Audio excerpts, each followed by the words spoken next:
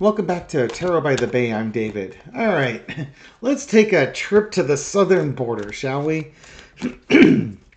All sorts of fun stuff going on down there.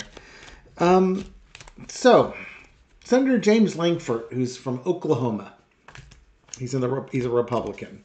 He has been working in the Senate on a bipartisan committee with Kirsten Sinema and, forgive me, I don't remember who the Democrat was on this, but working to come up with a deal to address immigration at the border and dealing with the humanitarian crisis as well as immigration happening at the border. He came up with a bipartisan deal. It's been hard fought. They were working on the final text on it. Then Mike Johnson announces that he's been in long conversations with former President Donald Trump, who then later on in the article he referred to as President Donald Trump. Dude's former president, not the current president. And that Trump doesn't want this because he wants to campaign on the border crisis and that. So the Republicans aren't taking yes for an answer. Biden says he'll back it up. He'll enforce it. The Senate Republicans, Democrats, and Independents have hammered together a compromise. Johnson says it's DOA. I've thrown twice on this now, and twice I've gotten that it gets through. So I want to kind of get some more details. Also, that same Senator, James Lankford, he is now being sanctioned and censured, vote for censure by the Republican Party because, as they quoted, his playing loose and fast with the Democrats. Oh, where's my pearls? My partisanship. And Lankford had a great quote. It's interesting. Republicans 4 months ago would not give funding for Ukraine, Israel, and for our southern border because we demanded changes in policy.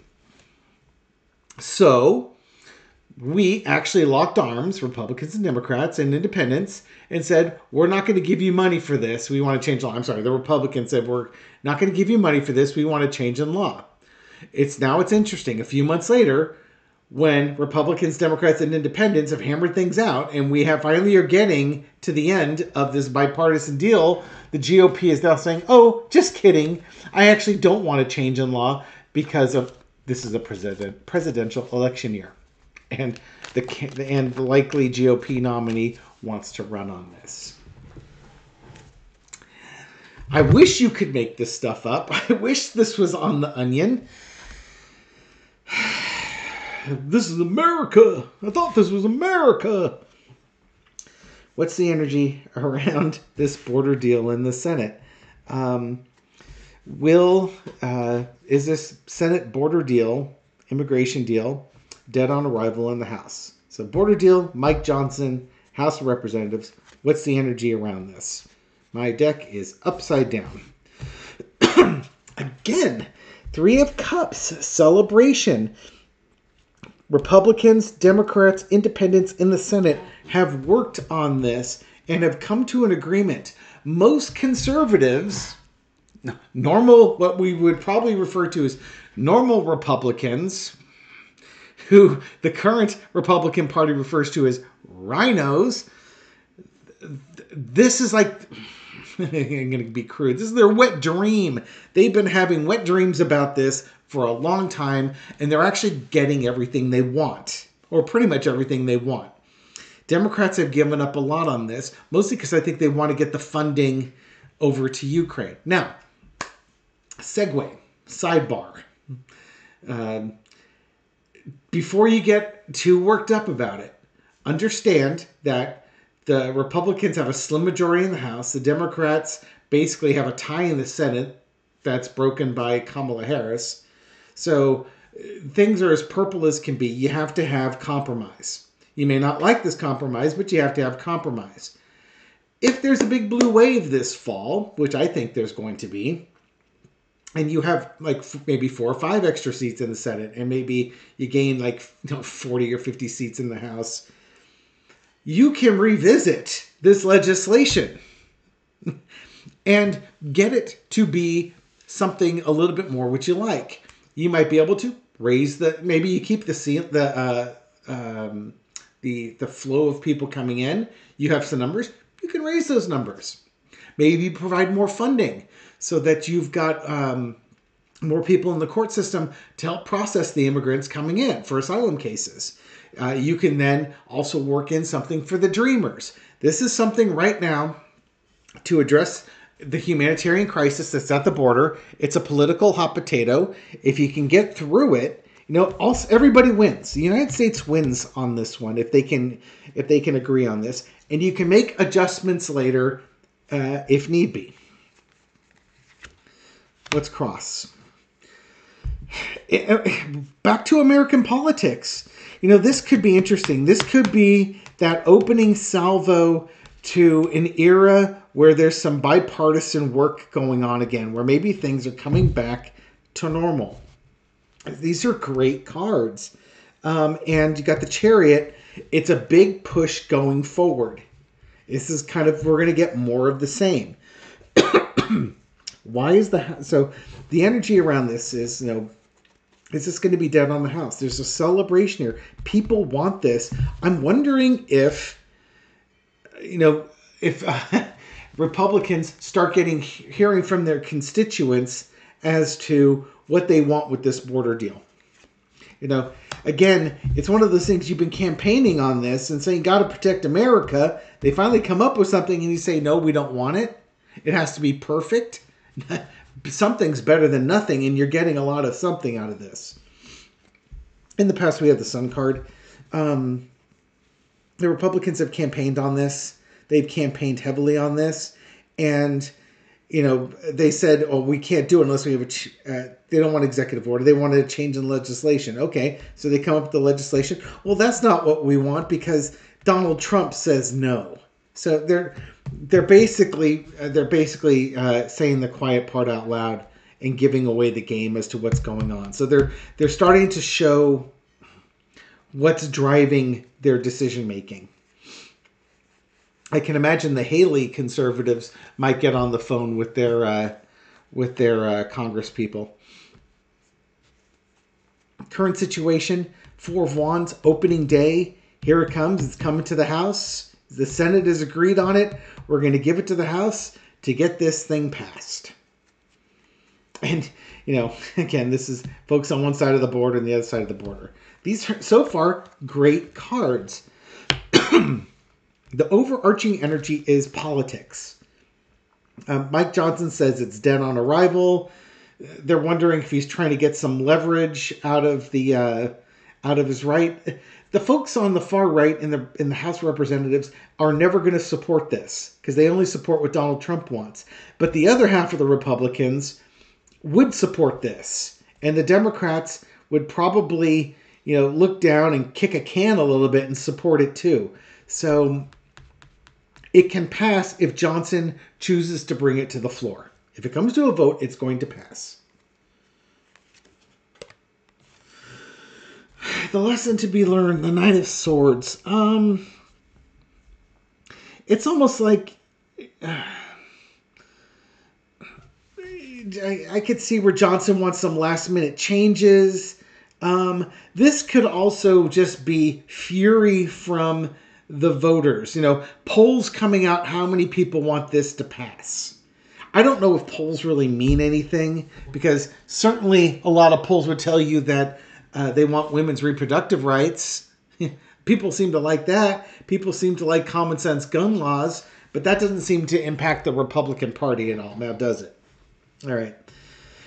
Something's going to happen. There's an energy around here that something's going to happen. Something's going to change quickly. But there's an agreement. There's going to be an agreement. Maybe there might be some last minute changes that Mike Johnson wants so he can have his victory with the MAGA crowd. Maybe they can lower some of the numbers or something along those lines. Who knows? But there's going to be an agreement. I keep seeing that this thing is going to get through the House. So Mike Johnson keeps saying it's not going through, but I keep seeing it going through. That's 3 for 3 now. Okay, so I'm going to ask Spirit, What gets it through? Let's see if I can actually, if Spirit can help me understand the why. I get that it's going to go through. Why does it go through? What changes? Maybe the better point is, what is the key underlying factor that causes this to change? Is this just politics? Is this just posturing?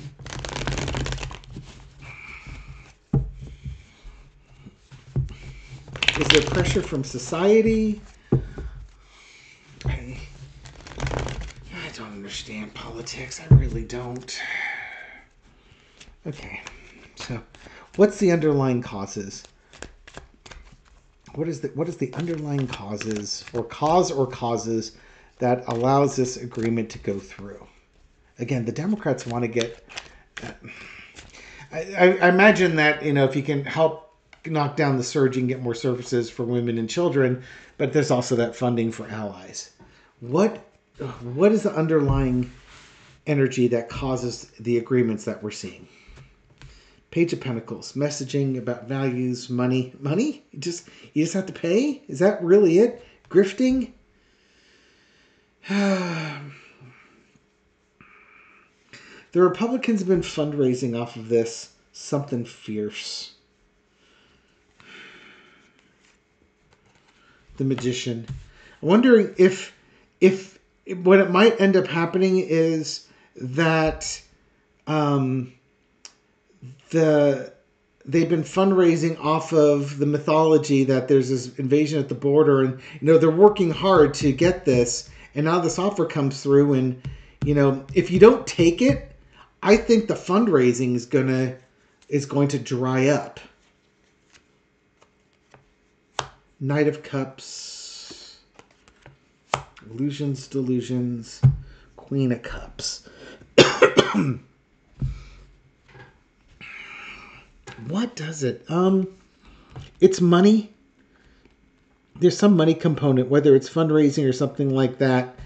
And, it could be that they're just trying to, it could very well be Mike Johnson's trying to negotiate a little harder. There's a trying to keep your giddiness down, trying to keep your emotions in check. So it might be a poker game here. Comes forward with maybe an offer, whether it's sincere or not, we can debate. But honestly, I think there's a constituency problem that they're going to run into with the grifting they've been doing on this, because they have a solution and they're choosing to ignore it. And it might be hard to convince your constituents that you need a perfect deal when they look at this one and say, this deal looks perfectly fine. Why wouldn't you want it? It addresses everything you want. Everything we want's in there. Why aren't you taking it? Is this all, basically, have you been lying to us the whole time? And it might just be that the Republicans, they look at the lay of the land and realize if they don't take, this is a gift. If they don't take this gift, then they may lose the narrative with their base. They'll realize they've been lying to them. They're delusional. They're never going to get a better deal. And the money starts drying up. I really do think this is going to be a money issue. It's a money or an ideology issue. And I don't think that the Republicans, again, can take the reputational hit of being offered pretty much everything they want and just saying no to it, especially when they haven't passed any legislation on any of the things that they ran on. And it's an election year. That could also be that Page of Pentacles is you might have some House of Representative members and some senators who are going to have a real hard time going back to their constituents and saying, yeah, that was a pretty good deal, but Trump says we can do better. Yeah? Well, Trump has to be elected first, right? And you guys need to win Congress, right? How are you going to win Congress if you're not getting stuff done? Okay.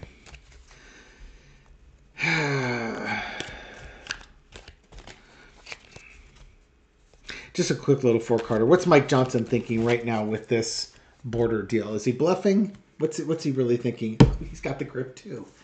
Yeah, this was that Mike Johnson. I think he's just trying to get a little bit of a better deal.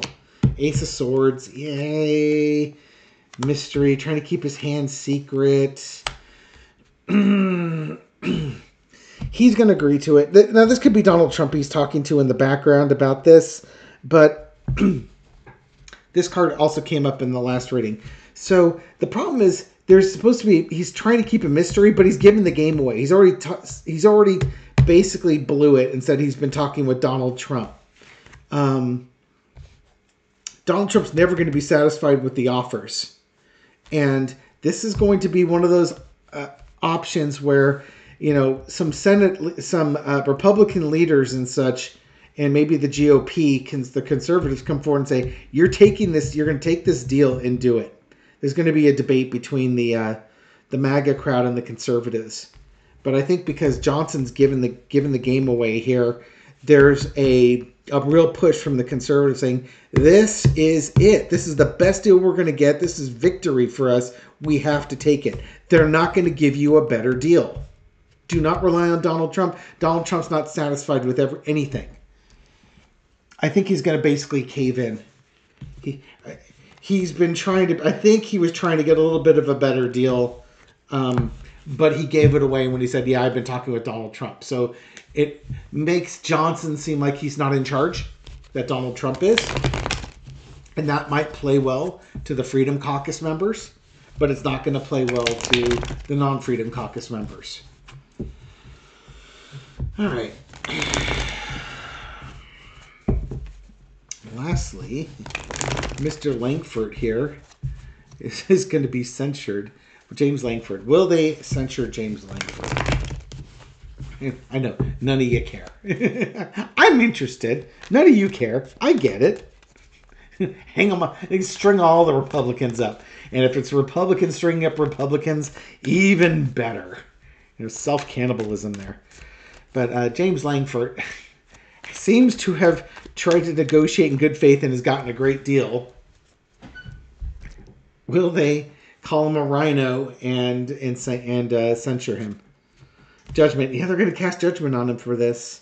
Even though it gets passed, they're going to cast judgment on this. 3 of Wands. Here's the immigration bill. Yep, folks coming in. Hanging Man. Oh, they're going to sacrifice him. Yeah, we were forced to take this deal. Oh, I can't believe it. They're going to publicly sacrifice this guy, but behind the scenes, they're going to be supportive of him. Jiminy Christmas. Just to please the MAGA. This is performatory.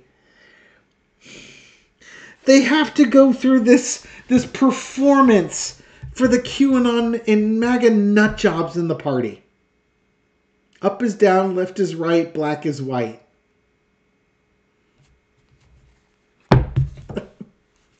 You did a good job with those negotiations. You've addressed all the immigration stuff. But we have to sacrifice you because we got crazy people in the party and they need their pound of flesh. Oh, God. Why would anybody want to be running with the Republican? Okay, I understand why.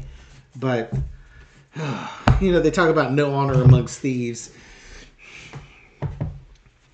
Anyway, summing up, I still see this deal getting passed. I think that underneath it all, there's either Johnson is trying to eke out a little bit of a win or get a little bit more, but I do think that there's a lot of concern from Republicans. In an election year, they have an opportunity to come forward with legislation that they can run on. And if they don't pass this legislation, the Republican Party is already having a funding issue. They're going to have a huge funding issue if they turn down this deal. And I think there's going to be a real push from traditional conservatives to the Republican leadership in the House to get this deal done. And Johnson's given away the game by saying Trump, he's been talking with Trump, and this is what Trump wants. Well, yeah, Trump's not the Speaker of the House. You are. You need to make your decisions. And there's going to be a lot of Republicans that want that decision being made, and they will put pressure on him. And then of course, because they get it done and somebody's got to be the fall guy to appease Donald and his followers, they'll take Senator James Lankford, who negotiated this deal and got him a great deal, and throw him under the bus. Behind the scenes, they'll tell him that they thought he did a great job, and there's a lobbying if he gets voted out senator, they'll give him a lobby position or something along those lines.